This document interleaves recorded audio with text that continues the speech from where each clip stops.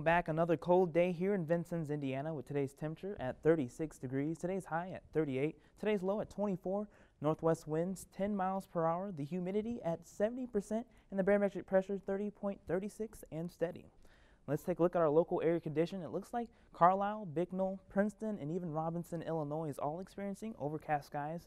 Carlisle at 34 degrees, Bicknell at 36 degrees, Princeton at 37 degrees, and Robinson, Illinois at 34 degrees. Let's take a look at our national temperature map. It looks like in the New England area, temperatures are in their 20s through their 40s, and in honor of Black History Month, Bridgeport, Massachusetts is throwing a Black History Month film festival. Now south of the New England area, temperatures are in their 50s down through their 70s, with Myrtle Beach at 62 degrees and Miami, Florida at 71. For the northern and central plains and even the southern plains, cooler temperatures in the teens up into the 60s, with Bismarck, North Dakota at 25 degrees and Lincoln, Nebraska at 21 degrees and Corpus Christi, Texas at 58 degrees.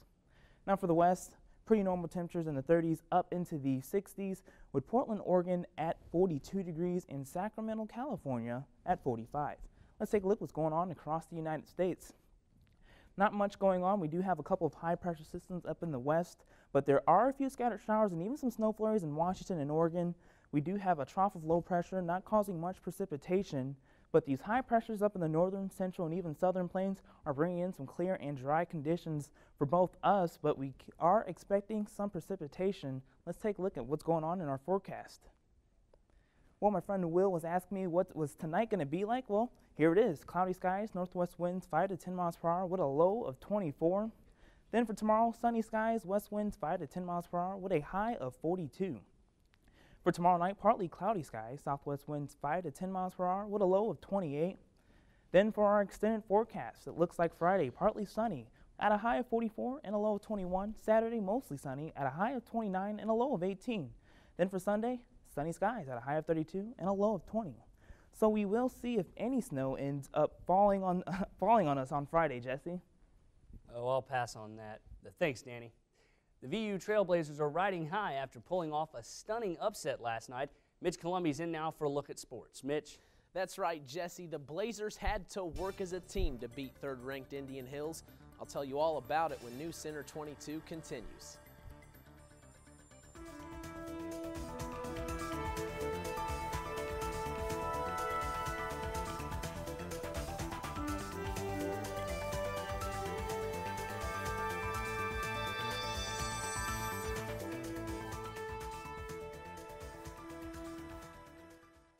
Celebrate automotive excellence as Motor Week presents the 2012 Driver's Choice Awards. Whether it's hauling the family in comfort, hitting the town in style, plugging into the cutting edge, or putting the pedal to the metal, find out which rides take the checkered flag this year.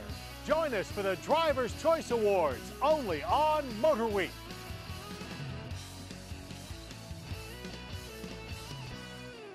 America's musical home front is jumping. Throughout World War II, popular music provided emotional solace and patriotic inspiration to Americans at home and abroad, with big bands and movie stars joining forces to entertain the troops. Come with me on my journey through the era of big bands, USO shows, V-discs, and war bond rallies. In Best Band in the Land, Episode 2 of Michael Feinstein's American Songbook.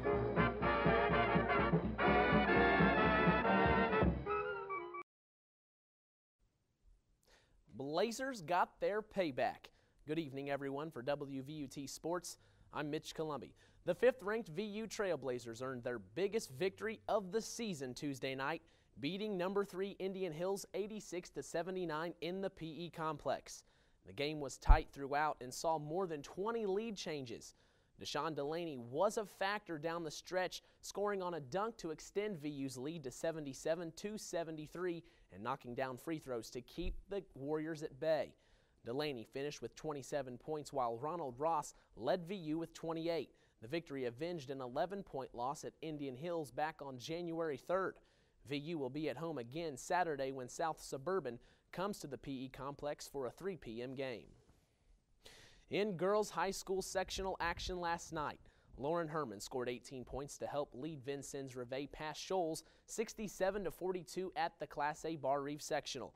The victory sets up a highly anticipated rematch between the third-ranked Lady Patriots and the host Lady Vikings Friday night. Bar Reeve edged Reveille by a single point at Holscher Gym just a couple of weeks ago. North Davies also advanced with a 28-19 win over Washington Catholic. The Lady Cougars play Lagodi in Friday's other semifinal. At the Class 2A sectional at Bloomfield, the North Knox Lady Warriors defeated Linton 39-22. The victory puts the Lady Warriors into the semifinals against Bloomfield on Friday night. Action at Bloomfield continues this evening with Eastern Green taking on North Central, while defending sectional champ South Knox plays Sullivan in the nightcap. In top 25 college hoops last night, William Buford scored 29 points to lead third-ranked Ohio State past Purdue 87-84 in Columbus. Buford scored 21 points in the second half to carry the Buckeyes, while All-American Jared Sullinger and point guard Aaron Kraft were on the bench with foul trouble. DJ Bird had a career-best 24 for the Boilermakers. Purdue was coming off a loss at home to Indiana. Top-ranked Kentucky matched their best start in league play since 2005 as they demolished 7th-ranked Florida 78-57 in Lexington on Tuesday. The Wildcats were led by freshman Michael Kidd Gilchrist, who had a double-double, scoring 13 points and pulling down 13 rebounds. Kenny Boynton led the Gators with 18 points, but the team with the nation's most three-pointers this season went 6 of 27 from behind the arc and shot 34% overall from the field. In the NBA last night, the Indiana Pacers blew a 21-point lead, but recovered in time to edge the Utah Jazz 104-99. Darren Collison led Indiana with a season-high 25 points. Roy Hibbert had a double-double with 17 points and 10 rebounds. Paul Millsap led the Jazz with 18. The Pacers improved to 17-7 on the season, heading to a matchup at Atlanta this evening. Boston Celtics captain Paul Pierce passed Larry Bird to move into second place on the franchise's list of all-time leading scorers during Tuesday night's 94-84 win over the Charlotte Bobcats at TD Garden. Pierce buried a three-pointer from the right wing with 10:23 to go in the third quarter to move past Bird, who scored 21,791 points during his career. Only John Havlicek has scored more in team history with over 26,000 points. The New York Giants were given a hero's welcome back to the Big Apple on Tuesday following their Super Bowl win. Almost 1 million fans lined the streets for a ticker tape parade to honor the team. The Giants made a stop at City Hall for a ceremony and then finished the trip at MetLife Stadium, where 30,000 fans were on hand to honor the team. Giants coach Tom Coughlin told the crowd about a special phone conversation he had while riding in the parade. I had the honor of speaking to President Obama as we traveled over here this morning. He was very gracious. He praised our football team.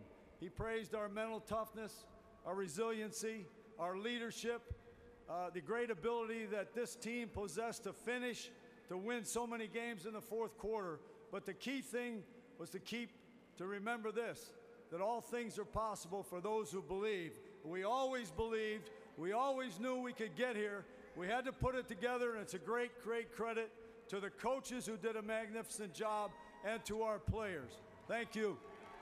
The Giants defeated the New England Patriots in Super Bowl 46 for their 4th World Championship.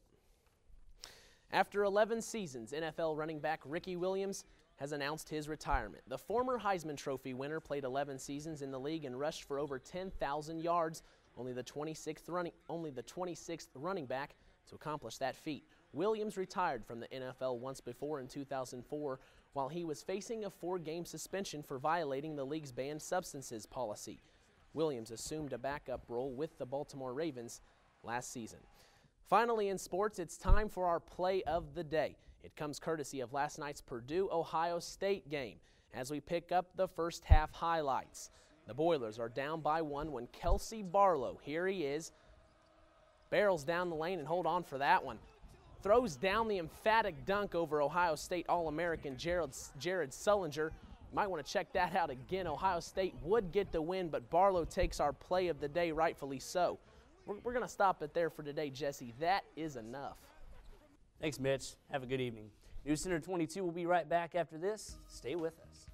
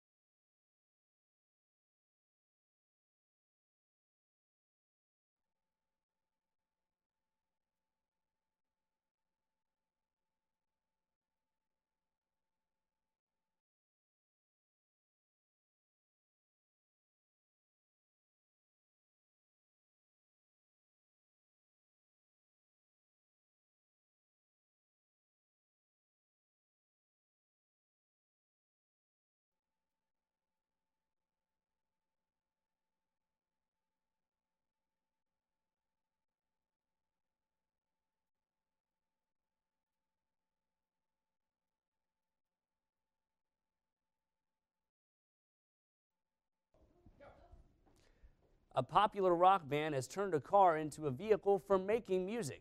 Forget transportation. They're trying to transport the listener into appreciating music produced in a whole new way. Jeannie Mose reports. Why just play the car radio when you can play the car? I've been waiting for months, waiting for years. It's so unusual we had to make up a name for it. Drive-by what? I guess it's drive-by rock and roll is what it is. Rock and roll on over 1,100 homemade instruments like glass jars and pipes. The group OK Go has gone and done it again after making music videos on treadmills, and with a dozen leaping dogs, and with a Rube Goldberg contraption big enough to fill a warehouse.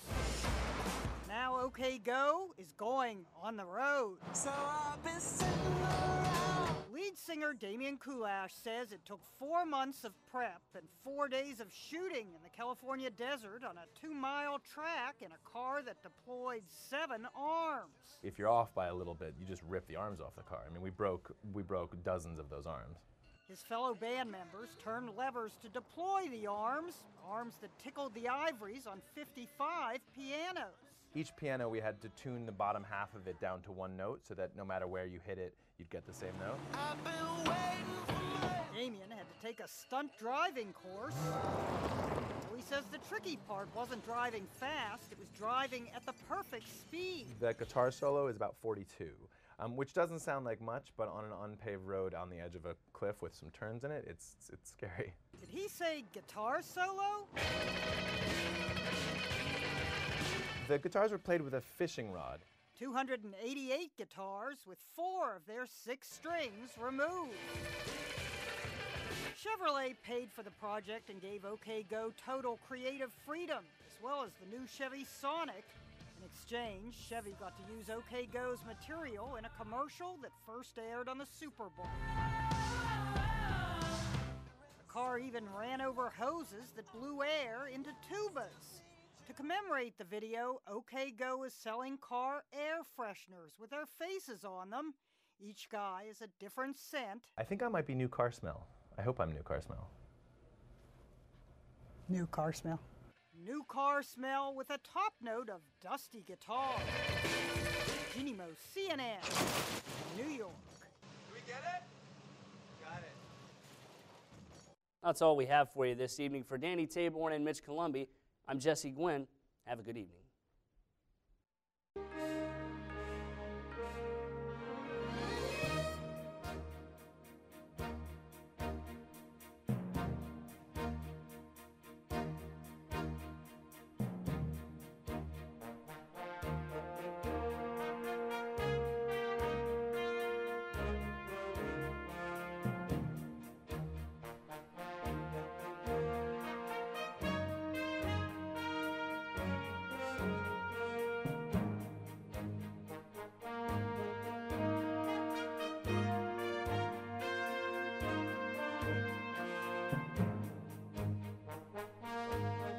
This is WVUT Vincennes.